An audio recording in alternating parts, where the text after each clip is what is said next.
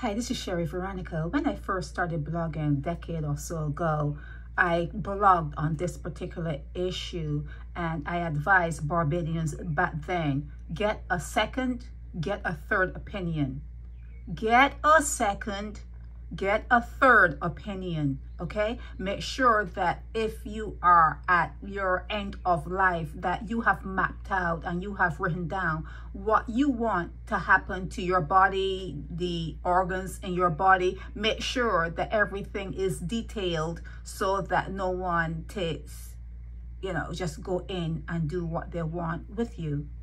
Just make sure, because I'm saying this now, and it is true. It is the God honest truth. They may be not caring for you the way they should, because they may want something that is inside of you. Because even back then, excuse me, when you took someone to a doctor and they would say, oh my God, this needs to come out right away. Oh my God, how are you living with this? I'm surprised you're still standing. And they will talk and talk and talk and say, just give me $20,000 now and I will schedule your appointment. They go through, flip through, and they say, oh yeah, I have a date coming up this Wednesday. We need to get that out real soon. And the person not having the money, and then the doctor saying, well, maybe you can borrow it. Ask your friends, ask your family to come together and get that money. I'll do it right away. Do it right away. And no money, and the person lived a life, 80, 90, whatever, nothing.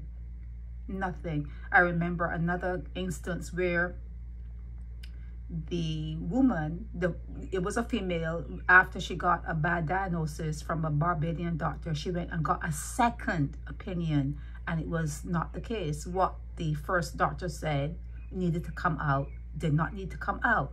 I remember another incident where there was an outie navel on a small child, and the doctor there was saying it needs to go in, it's going to spread, it's going to create a hernia, it's going to be so bad.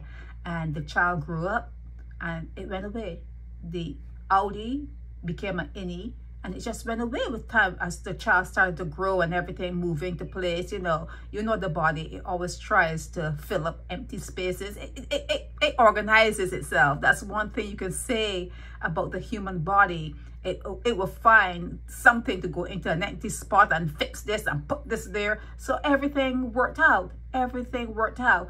In a nutshell, make sure that you are getting second opinions, third opinions in Barbados. Make sure that if it is something quite serious, that you have written down how you want things disposed of at your end of life. Or even if you're a young person, make sure that you have things. Tell your mom, tell your dad, your sisters, tell people who are close to you how you would like your organs to be disposed of, if you want to be buried with them, if you don't mind donating. But make sure that these things are said and are known, and make sure if you have the wherewithal, you can make sure that it's written and put down on paper, that people know what to do with you when something goes wrong. And always in Barbados, always get a third opinion. Yeah, second opinion is like something you just do automatically. You don't lean on your Bible for this one when it says trust no one. Trust no one. It's in your Bible. It may say a different way. How do they say it? They say the heart of man. They talk about the heart of man. Do it that way then. If you want to do it that way, you rely on that particular passage that talks to you about the heart of man, and do what you must do to protect yourself. Third opinions, and write down how you want things to go at end of life. Sherry Veronica.